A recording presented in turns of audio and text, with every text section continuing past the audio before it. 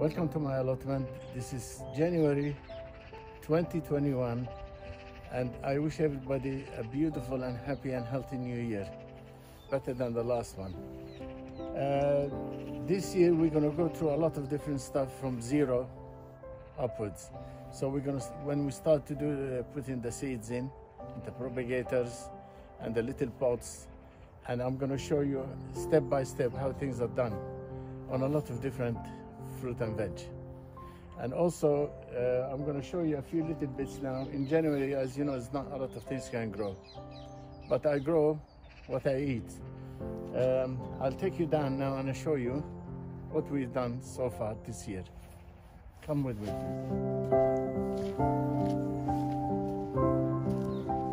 please. We've done a few broad beans, just a few, because every year I do many, and I've got still a lot in the freezer.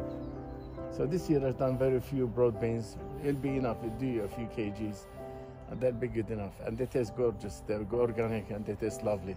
And also moving around, you know, keeping you fit in January, February is good. And next we'll show you, I will show you the garlic. This is the garlic, beautiful garlic. In the previous video, I did show you how to plant them. And as you can see, they start coming up slowly, and they're looking lovely. This bit of grass is here because we did trim the grass. So a lot of the bits and pieces jumped over the garlic, so it doesn't look very pleasant at the moment, but we left them there to feed the garlic bed. Next, we will go to the onion bed. We got beautiful onions bed here. They're not planted from seed. They're planted from sets. They're looking lovely. Onion set, you see? Little onion, and there's the onions. Okay, as I said, we are in January at the moment, and there's a lot of bits and pieces all over the place. Wood, pipes, pots. This month, and next February too, we do lots of DIY jobs. We fix the allotment, we make it look pretty, we clean the greenhouse inside and out, just do the frames, fix the beds, get it all ready for plantation for this year. So I don't want it to look messy, but as you can see, it's all covered, and keeping it away from the weeds and other bits and pieces like 4x4s, which is the vermins. So we just keep it nice and clean. That's why we cover them, and they don't get soaked in water as well. Oh, lovely weather, isn't it? Yeah, it's nice. These two large beds, we planted potatoes last year, 2 types of potatoes. This year is going to be corn and other tomatoes, cucumbers, other different things. Cauliflower might go in here. We rotate them. One year we put the potatoes here, the next year we put them on the other side. So every year we swap them around, so to keep the ground healthy and stop the worms and stuff like that, and diseases, etc.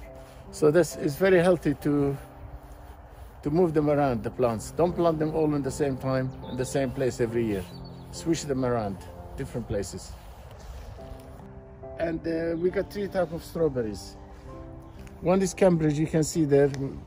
We always put the labels on them so that we know what we got. This one is Symphony. As you can see, it's Symphony. El Santa, yeah, El Santa. Strawberries is one of my favorites because they're delicious, organic, they're really tasty. And once you start eating these strawberries, I don't think you would like to buy from any supermarkets because they're not the same. These are slow growing, beautiful taste, look good, and also it makes you feel good. It's a nice interest to plant these sort of things, nice fruits. And this is my strawberries. Next, can you film the tulip? Can you see the tulips? We got a big circle and a big rectangle there. Behind me you can see tulips, over 500 bulbs in there, and a beautiful design, a rectangle, a circle, and a crisscross one. Beautiful about 10, 12 different colors and 6, 7 types of tulips. In the coming videos, you will see this bed, how beautiful it's going to look, and I'm sure you're going to be amazed.